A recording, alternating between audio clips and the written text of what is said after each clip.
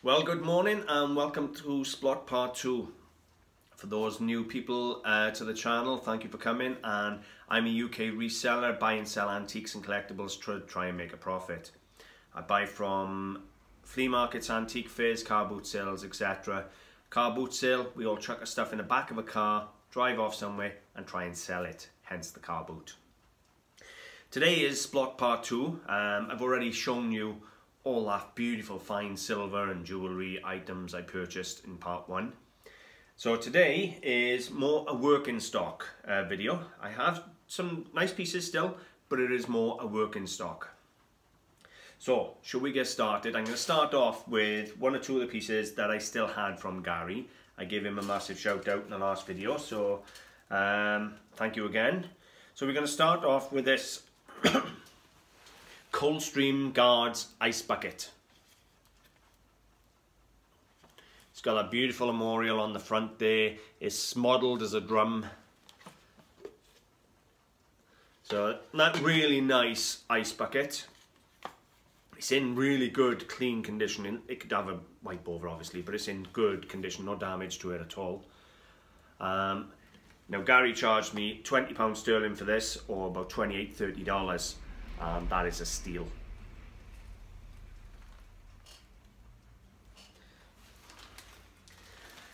I purchased this. Now, when I saw it, my heart skipped a beat. I thought, oh, here we go, Moorcroft. But it's not. This is Old Tupton Way. And Old Tupton Way was created in 2002. It is a little village in Derby. And it's in the tube line decoration. No doubt it's been inspired by Moorcroft. But believe it or not, this has now got a massive following. And it's got, over 50 different designs now. This is a charger with, I don't know, what are they, tulips? Maybe? With flowers. My flowers are as good as my dogs. I have no idea, I'm guessing. But it is a beautiful thing. This owes me £1 sterling or $1.50. Now if you Google, let me rephrase that, if you checked on eBay, you'll find the dearest piece of Old Tupton Way sold is like £350, and then the prices come all the way down. I would think a piece along this line is about £45 to £50, $60 to $70 for a piece like this, and it cost me £1 or $1.50. It is a beautiful thing. It's got a massive following and up in value it's going. That was a really nice find for £1.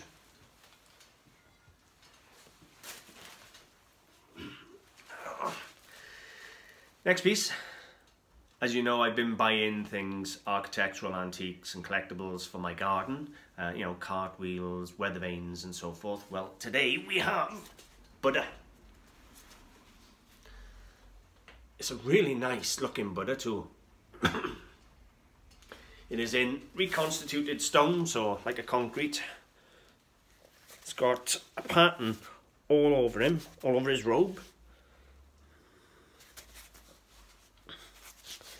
As you can see, I'm struggling with him. He weighs a ton. But you can see he's already got some good age with all this sort of moss and that growing on him. He's a nice thing. Rub him for luck. So yeah, that cost me £5. $7.50. And I would say it's probably got 40 or 50 years on there, sitting in somebody's garden. Well, guess what? It's now going into my garden. Oh. And it will be loved. That's heavy.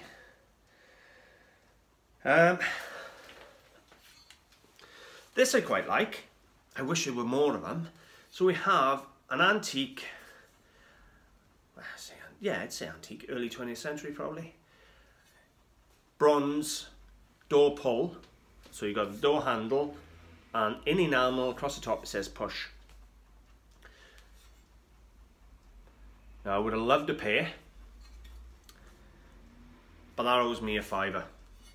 For that £5, $7.50, that is seriously collectible. And people do use singles because they might decorate one room and the other side of the door is a different room, might be decorated differently, so they will use just singles. So that is nice, and the enamel's in good condition. For £5, $7.50, I'm over the moon with that. I would have liked to pay, but a single's good.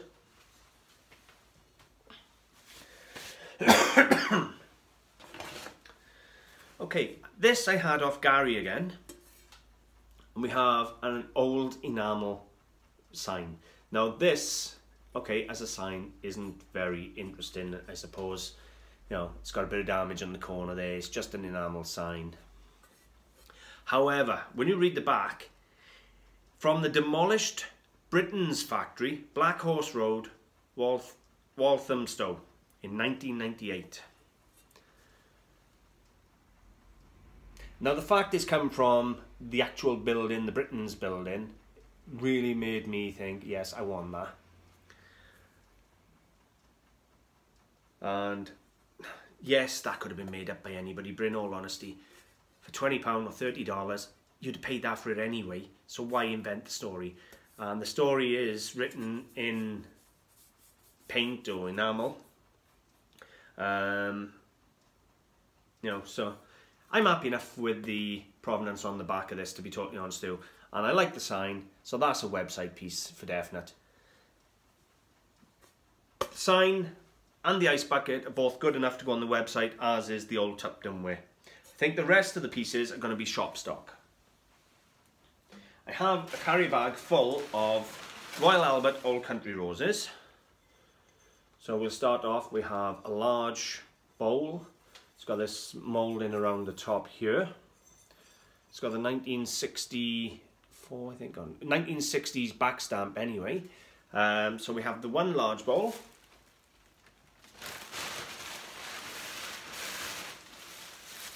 I have another large bowl, again with the same moulding and everything. So that's two large bowls.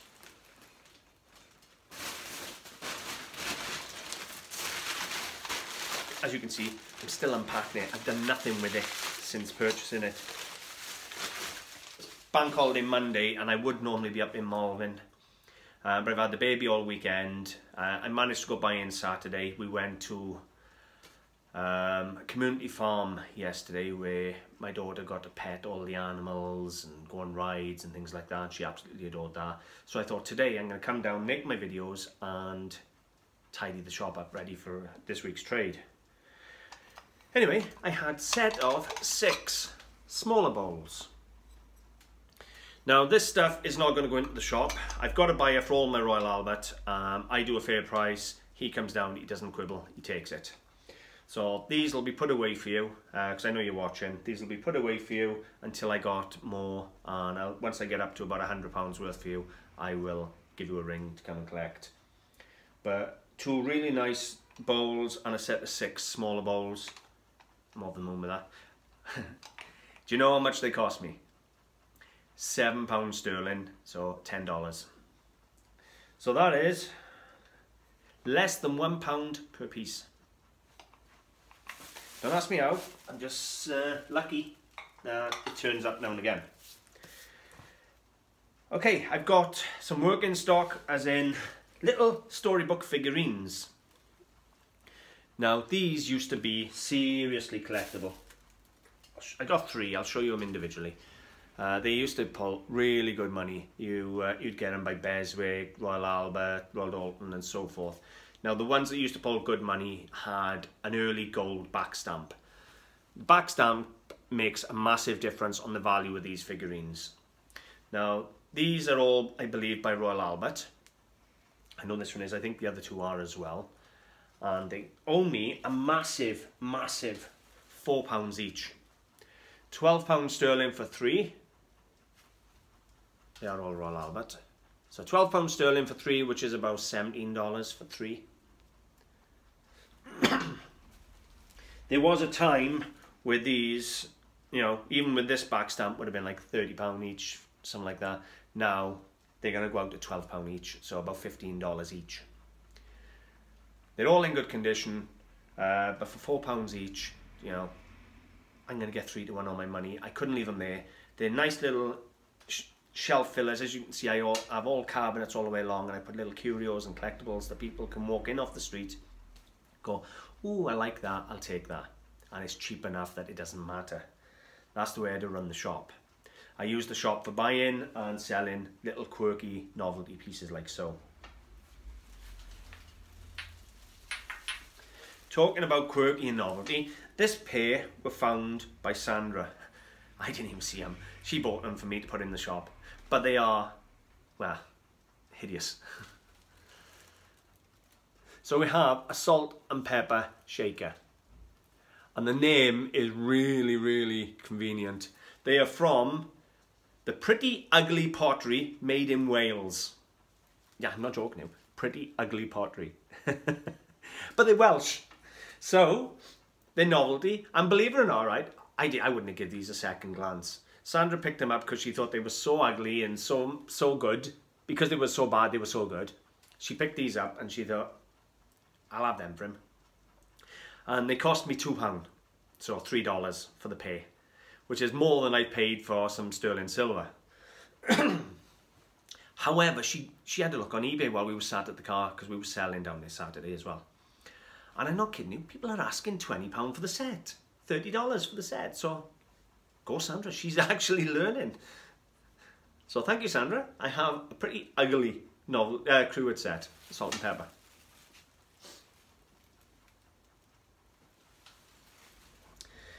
Next piece we have is early 20th century. It's blue and white jasper ware. As you can see, that beautiful applied armorial on the front. Now, people collect armorials or crests, family crests if you like.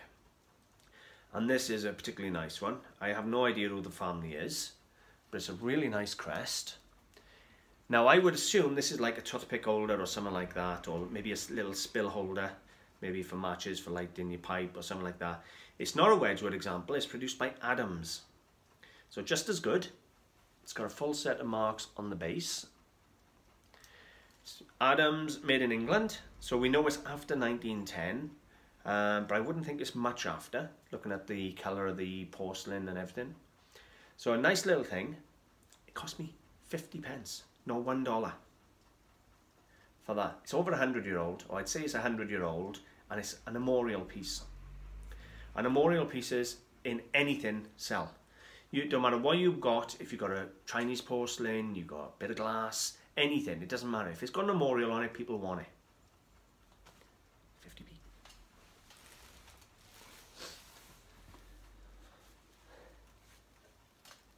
Oh. I'm not even going to guess the breed. We got a couple of, I think that's the Dulux dog, isn't it? The Dulux advert. I think so. We got a couple of dogs. This one is produced by Melrose, and this one is produced by Coopercraft, with the label on the foot there. So we have two little dogs in good condition, and I buy all the animals I can get hold of purely because people love animals. When they got one of these dogs, it'll be, oh, that looks like my little dog, and they take it home. They owe me £5 for the pair, and that's the small dog and the large dog, which is about $7.50. And to be honest with you, this one on his own is going to be somewhere between £15 and £20, so about $25 to $30 for a Coopercraft version of this in the shop. So I'm happy with them. I've got plenty more. It's only working stock, but I've got loads of it.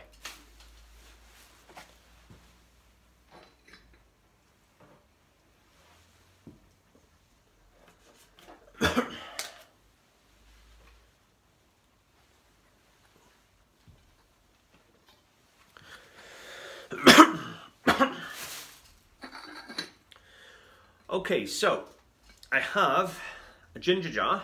It's Chinese porcelain. Now the lid doesn't fit over it perfectly, unfortunately.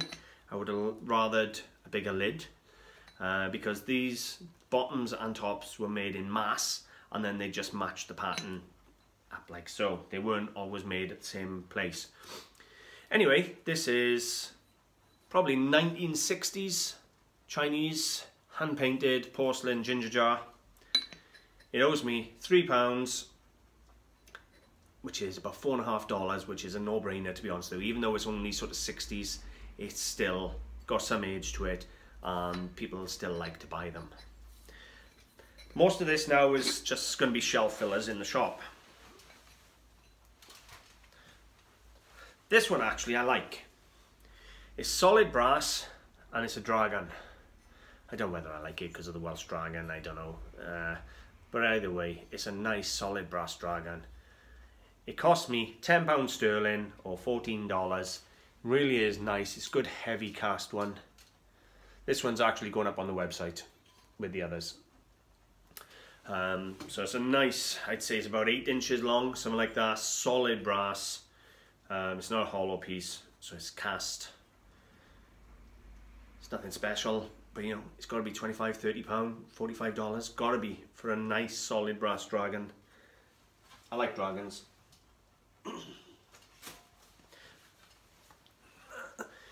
This is shop filler.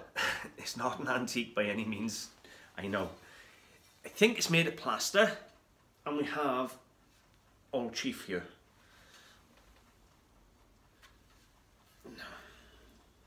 It's got 1 or 2 little chips somewhere. Where did I see them? And I mean time, yeah, there. You look just there, you can see those 2 white chips. Under an eyeglass, it looks to be plaster. It feels almost ceramic, but I'm looking at the chip in there. I'd say it's a plaster model of an Indian chief. It cost me £15 sterling, so about $22, something like that. It's gonna look amazing in the shop window, and it hasn't always got to be about being antique. I can tell you now, around here they're gonna like him, and he's probably a double up, no problem at all. And I tell you what, it's heavy.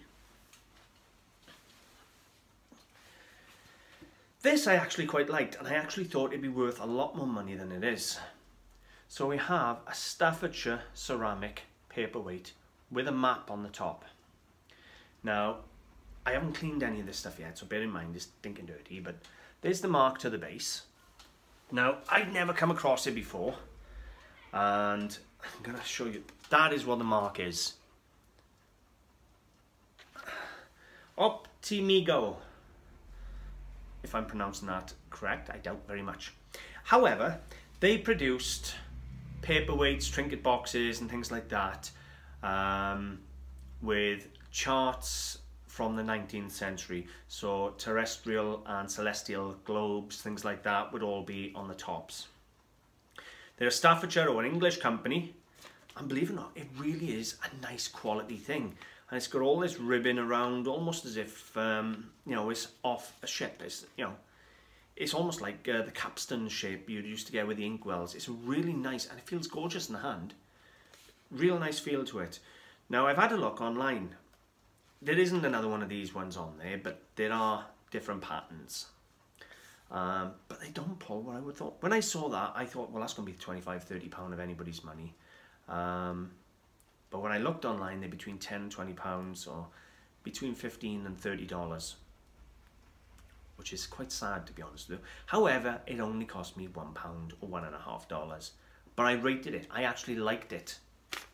It's a good looking piece. It's got a map on there. You know, you put that on a gentleman's desk. Once I clean it, obviously, you put that on a gentleman's desk. It's gonna look beautiful. I don't know why they're not worth more money. Maybe I might keep that one, because I do actually like it. But we'll see. It'll probably end up for sale. I've had a little 1920s Egyptian brass tray. They're always engraved with different scenes. Do you know, thinking about it, it's probably come from the same place that the necklace come from. It was bought off a different stall, but it wouldn't surprise me because a lot of people run around in the morning picking bits up and selling them on. But they charged me £1, $1.50. It's quite a good looking thing. And looking at the back, it has got age. So, again, it's another shop filler. You know, it'll go out for somewhere between £10 and £20 sterling, something like that. So about $15 to $30 for a nice engraved brass Egyptian plate. I was given a photograph of nude girls down in Splott, but obviously I can't show you it. For those of you who want to see the erotic wallpaper I bought a couple of weeks ago, I couldn't put it in the video. I bought a roll, full roll of 1950s French erotic, so sex scenes then if you like, wallpaper. I've actually listed it now on the website with little cuts of paper covering the important parts. So you can actually see what the wallpaper looks like now if you want to go onto the website and have a look and have a giggle. Some of the things I buy. Okay, this was my final piece. It's not, well, I say it's not for resale, I haven't decided yet. It is, look at the state on that. Brand new, sealed, unused label printer. Now, the question is, do I keep it or do I sell it? Because I always write my labels by hand. But this is a label writer, I can write my own labels. Comes with 3 rolls of labels, comes with everything I need to get up and running. So you've got the print, everything is all in here. The box is in hell of a mess, but everything is still sealed in the plastic. Now, I've looked at these online and they are quite expensive. This one cost me £4 in Splott. £4. About $8, $7 for a label printer. So I haven't decided yet, do I carry on writing my labels by hand and sell it for a profit, which I know I can make, or do I bite the bullet and move up with the times and actually use a printer? I'm probably going to sell it, I don't know yet, but we'll see. I think that is it. I've had a bit of artwork, but I'm going to put that into another film because I've got artwork from previously that I'm going to put in as well. That's just floating around, so I'll probably do an art video one day and show you some of the artwork. But it's a good mix. It's a piece for my house, my Buddha, and I got a few bits dotted around. So I'll see you soon. Thanks for watching, guys. Bye for now.